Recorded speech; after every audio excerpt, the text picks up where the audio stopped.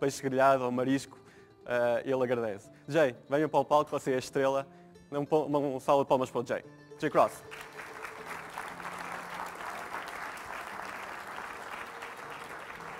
Bom dia.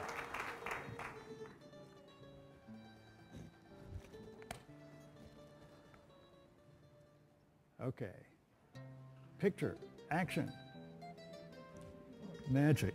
Now, actually, the things that I want to share with you aren't my ideas. I mean, I work closely with 4 other people, and we're online every day. We're a community of practice, and our ideas are so intermingled that we can no longer figure out this is yours and this is mine and that sort of thing. So I'm going to be sharing ideas from my friends in the UK and Canada and across North America. I saw this sign, bank window in Scotland. Staff training. To allow time for staff training, this branch will open each Wednesday at 9:30 because learning was different from work. And if any of you are involved in corporate training, I'm sure you've seen the howls from managers when you say, oh, we're going to have a training program. They go, no, you can't take people away from work. Well, hold it. It might have been true in the past that learning was separate from work, but now, because things are happening so quickly, work and learning are becoming exactly the same thing. This is Berkeley, California. I live about a mile from the campus. I'm not affiliated with the university. Schools usually hate me, and I hate them back. But Berkeley is where I wrote this book on informal learning. And I want to walk you through some of the basics of informal learning as I see it, where we'll be able to talk about how it might fit into your situation. Happily, my Brazilian friends translated slides into Portuguese, so don't have to go and rework all of the graphics. But informal learning,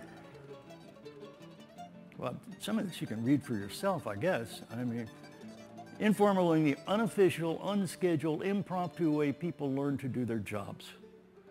In fact, it used to be, before we had the internet, that when we looked, 80% of the way people learn their jobs was on the job.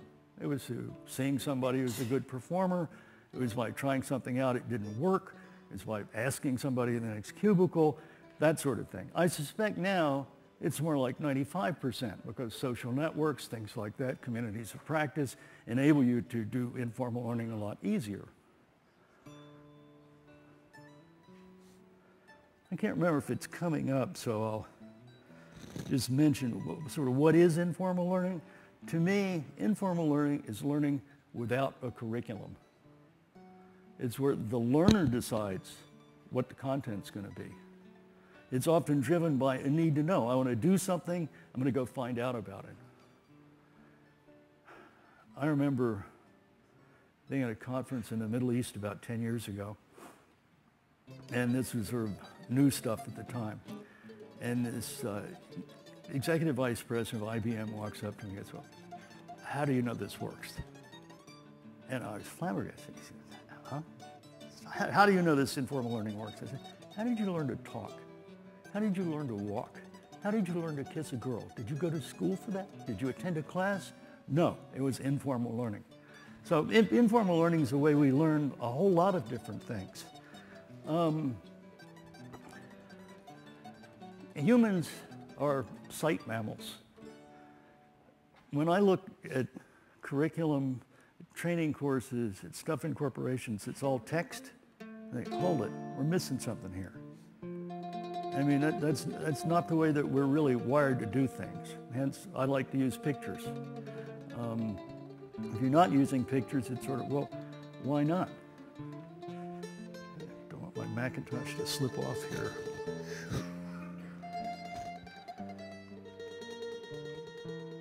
Conversation.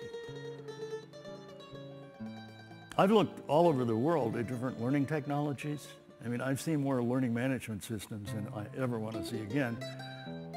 But by and large, the most powerful learning technology I've ever seen is simply human conversation. And we'll come back to this when we look at what can you do about this stuff.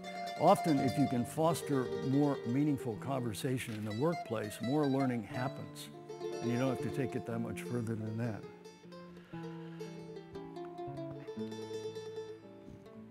Communities of practice. People naturally form communities. And they may be around something we know about, a group of people we identify with, sometimes a group of people are working on a common task. And this is a marvelous thing where you can harness this energy without trying to control it, but just letting it happen. Now let me talk a little bit about the economics, because talking about this just at theory level doesn't quite get there. We said that 80%, the big red line, of learning on the job or more is informal. And yet 80% or more, the big blue line, of the money that's spent is on formal. It almost looks as if this is mainly corporations. If corporations were taking their money and putting it where it's going to do the least good. Crazy. Why is this?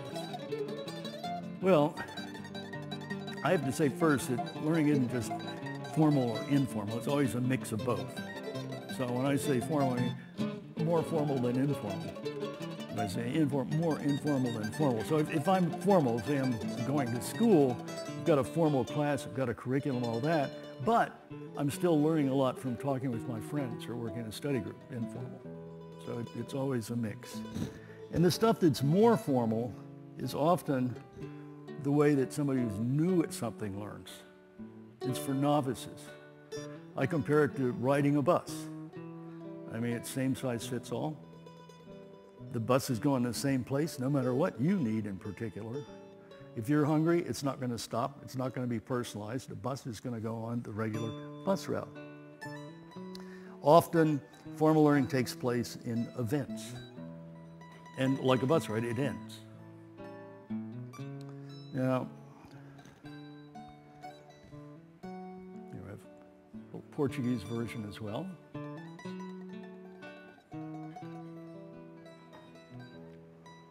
Now let's think about when informal learning is appropriate. It's appropriate for most people who've got experience. They know the lay of the land. They're no longer novices. They don't have to learn every little thing.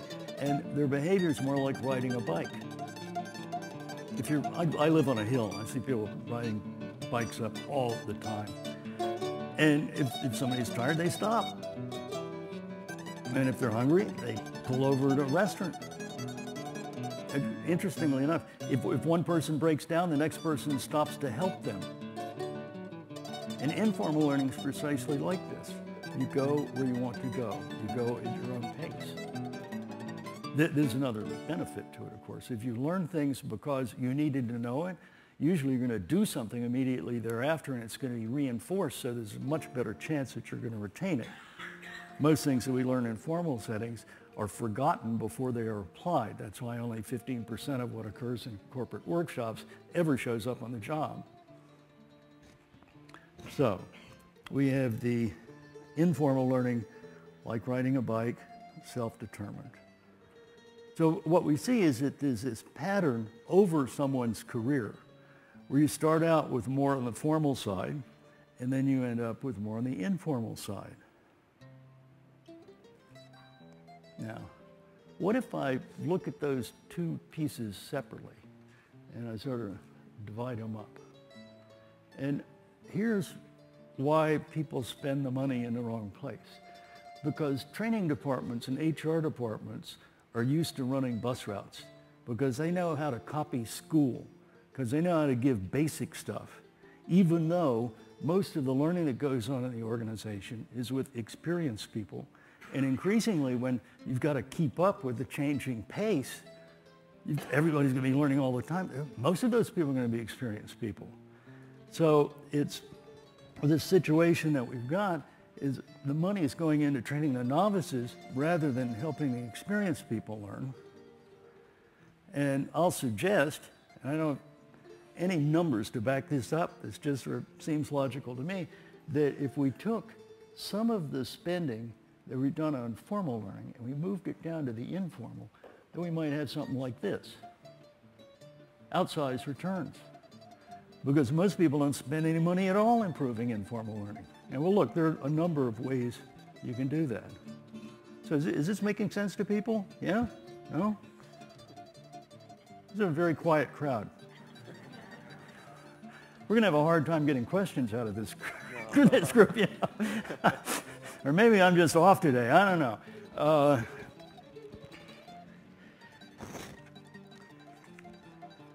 This thing was not made for Macintosh. The machine keeps sliding down as I go. But it's sort of, well, what types of things can you do? Let's see, there we can go. Well, I said conversation's important. You can have a lot of room for conversation. When I visit companies in Silicon Valley, I live about an hour north, they never have enough conference rooms. To get to a little conference room, you have to book the thing a week in advance. Well, this is crazy. It means that people can't easily get together and talk about things and learn from one another. Profiles, locators. I mean, a basic thing in any company that's got more than 50 people is better be a list somewhere of who knows what and how to find them. Because otherwise, people are just bouncing around looking for answers. They don't know where their expertise is. Social networking. Well, I think some of the questions will deal with social networking. Trial and error. Giving people permission to make mistakes where they can experiment and learn from what they're doing. Search technology. Part of this is stuff's got to be findable. When I go into a company and all the information is like hidden in file cabinets or email, email is where knowledge goes to die. Email is sinful, it's bad.